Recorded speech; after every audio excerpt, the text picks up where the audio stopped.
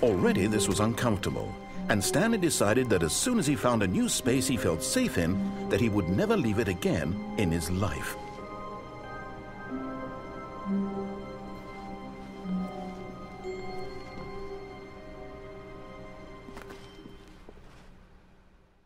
At first, Stanley assumed he'd broken the map, until he heard this narration and realized it was part of the game's design all along.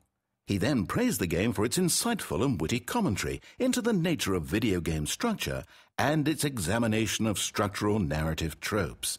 So, now that you're here, what do you think? Isn't this a fun and unique place to be? Why don't we take a minute just to drink it all in? Okay, I'm over it now. What do you think? Are you sick of this gag yet?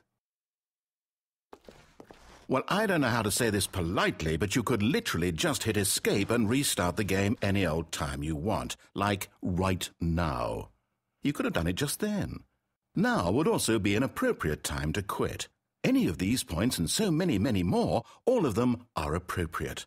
I'm enjoying what seems to be an internal conflict going on where you are literally unable to act on your own desires to restart the game. So, just to push the envelope, I'm going to try and make this as miserable as possible and see how long you can maintain. There once was a man named Stanley, who people considered so manly. But the truth must be told, he was not very old and was quite particularly gangly. What Stanley liked most was buttons. He pushed them like some kind of glutton. He did it all day in a meaningful way, but his brain had long ceased to function. Which is why he is in this parable, and lives an existence quite terrible. And if you are not strong and keep playing along, you too will become quite unbearable. Yes.